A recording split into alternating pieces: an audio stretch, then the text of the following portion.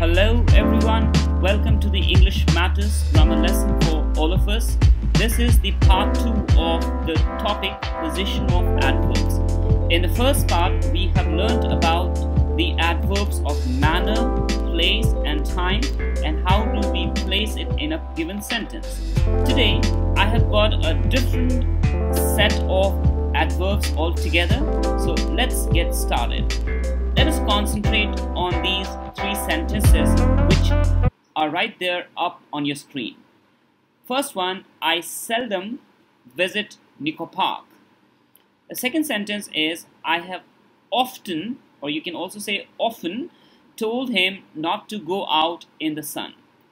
The soldiers were quite sure about their hideouts. So इन सारे तीनों sentences में हम लोगों ने देखा कि कुछ एक वर्ड जो है मैंने उसको हाईलाइट कर रखा है, लेटर्स जो है रेड और ब्लू में है. अब यहाँ पे देखोगे आप कि इसमें आप क्वेश्चन कर सकते हो, how often do I visit निको पार्क. उसका एक वर्ड में आंसर दे सकते हो, सेल्डम मीन्स कभी कभी. How often have I told him not to go out in the sun. So often it means हमेशा. हमेशा मैं कहता हूँ कि सूरज की रोशनी में बाहर मत जाओ. The soldiers were quite sure about their hideouts. How sure? The answer, or how often they are sure about it. Quite sure. So in these kind of adverbs, we get to know the frequency of any work which is being performed. Visit, seldom. Told, often. And sure, quite. So इन सारे adverbs को हम लोग adverbs of frequency कहते हैं. और adverbs of frequency जब हम लोग का sentence में आता है तो उसको हम लोग देखते हैं कि अगर उसमें केवल एक ही verb है तो subject और verb के बीच में हम लोग उसको place करते हैं. However, at times क्या होता है कि एक verb में कभी कभी दो से ज़्यादा words होते हैं, तो वैसे cases में हम लोग जो adverbs को जो फर्स्ट जो वर्ब का वर्ड होता है उसके बाद में हम लोग प्रेस करते हैं. जैसे कि आप यहाँ पे देखो, आई हैव टोल्ड, यहाँ पे हैव एक हुआ हेल्पिंग वर्ब, टोल्ड वर्ब हुआ. सो यहाँ पे दो वर्ड्स हैं वर्ब में, तो हम लोगों ने क्या किया है, पहले वाले वर्ड के बाद में एडवर्ब को प्लेस किया है. सो I have often told him not to go out in the सन.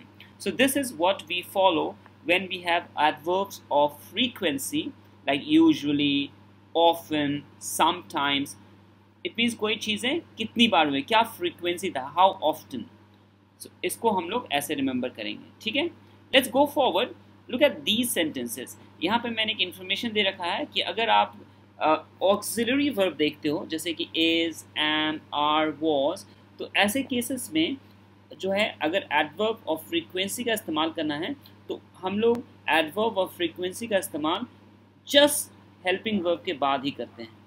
जैसे मैंने यहाँ लिखा है, the people are always ready to throng means भीड़ लगाना, throng in such a situation.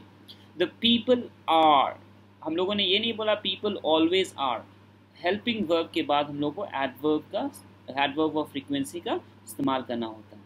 Okay, the people are always ready to throng in such a situation. The train on the platform number 7 was just about to start. So, ये हो गया. इसके बाद हम लोग adverbs का इस्तेमाल किए. ठीक है.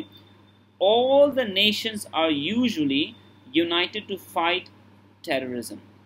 So, all the nations are united. R के बाद हम लोगों ने adverb लगाए, are usually united to fight terrorism. So, इस तरीके से अगर हम लोग हेल्पिंग वर्ब देखते हैं is, am, are, was, उसके बाद में हम लोग एडवर्ब का इस्तेमाल करते हैं. Okay, remember this. Last thing in this particular lesson, जब आप ऑक्सिलरी वर्ब हैव टू या यूज टू का सेंटेंस इस्तेमाल करते हो, and if you want to use adverbs of frequency, then what you need to do, you use this adverb of frequency right before the auxiliary verb. Or always remember, these auxiliary verbs have to and used to take adverbs right in front of them. Okay, so यहाँ पे लेगा I usually have to get up early to reach my school. I have to, you don't say I have usually to get up. Usually will always come before have to or used to. Like here, scientists around the world rarely used to rest to solve the mystery of black holes found in the universe. Alright, so यहाँ पे आप देख रहे हो rarely जो है used to जो है auxiliary verb है उसके सामने आया है. So they will always demand for the adverbs right in front of them. So these auxiliary verbs, so you have to remember them very separately, specifically have to and used to. So I hope all these 3 lessons of this particular day you to understand the entire concept of adverbs of frequency and how to use them.